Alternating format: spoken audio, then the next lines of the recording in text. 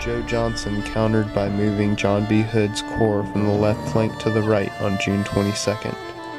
Union artillery in swampy terrain thwarted Hood's attack and forced him to withdraw with costly casualties. This marked one of the key battles in Sherman's march to sea. Now let's fast forward to 2017.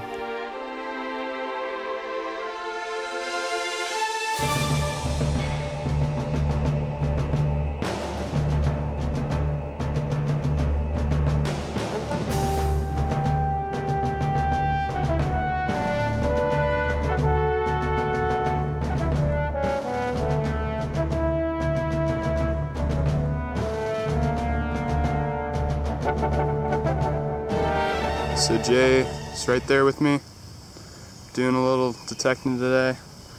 Right down in the hole there, about 4 inches, it gave about a 70 signal. And it's a fired infield bullet from the Civil War.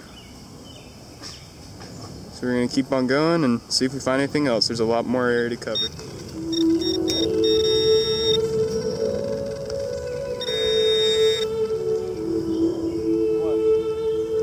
It's a chest piece. It's the bottom of the bullet right there, and it's carved. You see the top, and then they carved around it.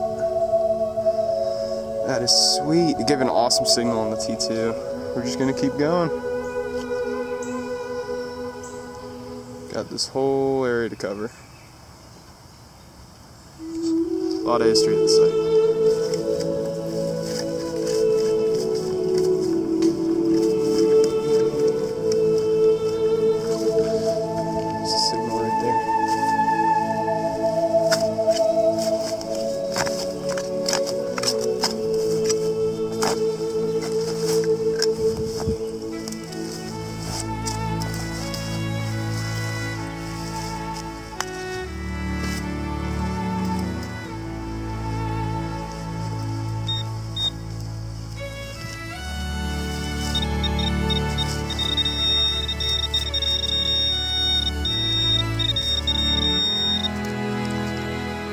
Right there.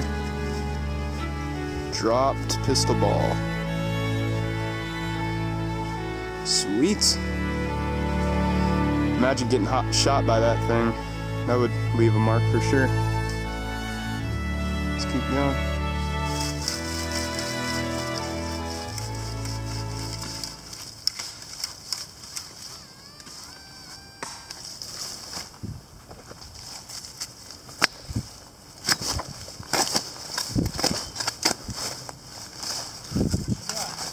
Bullet, I think.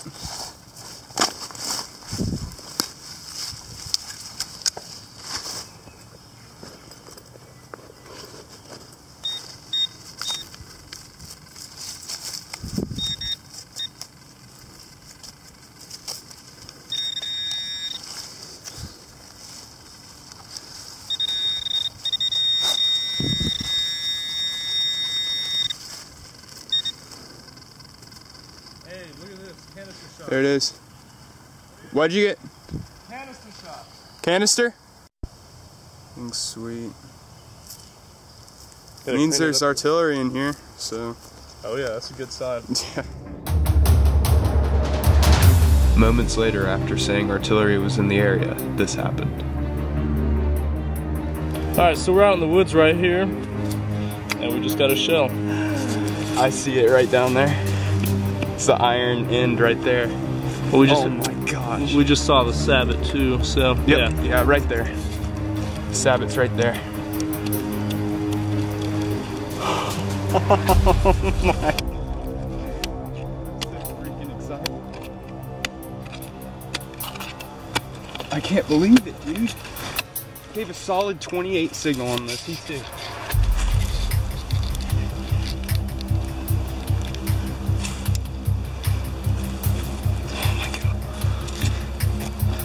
When you know you got a good shell, huh? Shoot. Yeah, dude, it's a Hotchkiss. I see it. Just take your time. Yeah. Oh my god, dude, this is so exciting.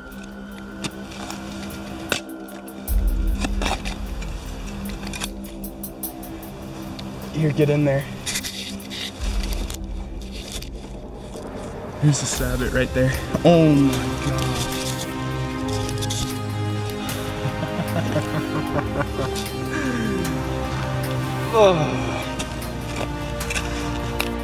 Oh, it's breaking loose. Here it comes. Here it comes. And there's our shell right there. Oh, it's the back of one. Isn't it? Yeah, it's the back of a shell. It's not the full thing, but Still a shell fragment. big fragment. It's got the full sabot on it and everything.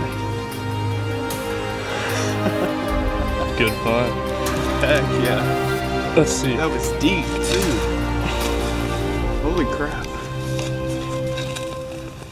What do you say about good foot? Oh yeah. All Pretty day. shallow actually for a shell. Yeah, for shells, really shallow. Awesome. You see the lead sabot that goes around it right there.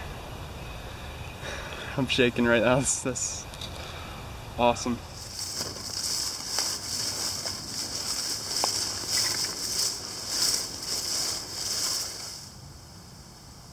Awesome. Really good shape too. We're still going. I'm going at it still with the T2. That's what I found my shell with, so I'm gonna keep going. Like 10-15 minutes. Okay. Just got a fuse to a shell. See, it's been exploded and mangled up, but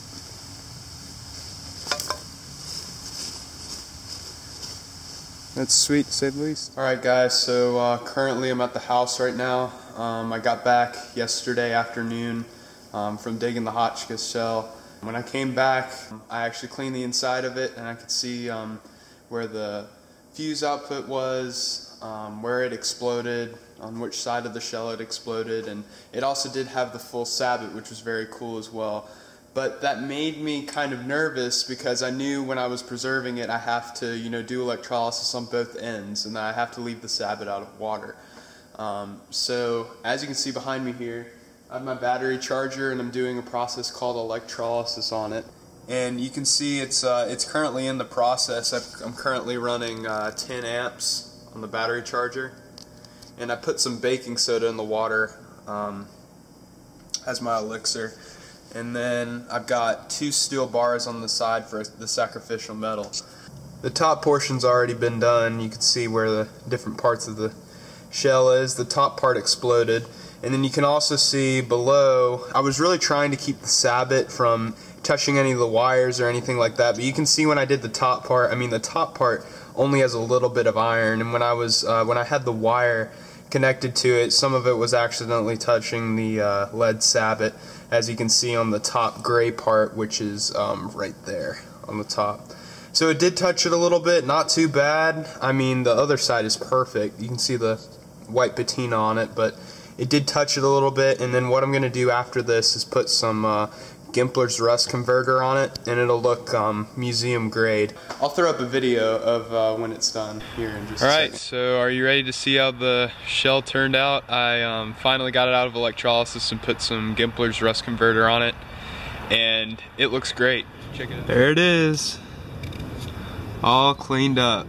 You can see there's a little bit of Gimpler's rust converter that's still drying on the inside, but process is complete. I preserved the sabot in the middle as well. And you can see the groove, the flame grooves from when it was fired out of the cannon. Top part exploded. This is where it had the case shot, and the fuse was there as well, and the bursting charge. Overall, it's a great piece of history. I can't wait to include it in the collection, and it's just awesome that I was able to save this. So couldn't have been any happier that it turned out this way. I'm so happy that I was able to save it though, and thank you so much for tuning in to this week's episode of Depths of History. It's just awesome to be able to retrieve these pieces of history. This is from 153 years ago. It's fired out of a cannon, so couldn't be happier with it, and it's a great find, and I just can't wait to find more. So until the next episode, thanks for watching. Please like and subscribe if you enjoyed it, and use my discount code if you're looking to get a metal detector on Technetics Direct. But This was found with the Technetics T2. I love that machine, and till the next episode, thanks for watching.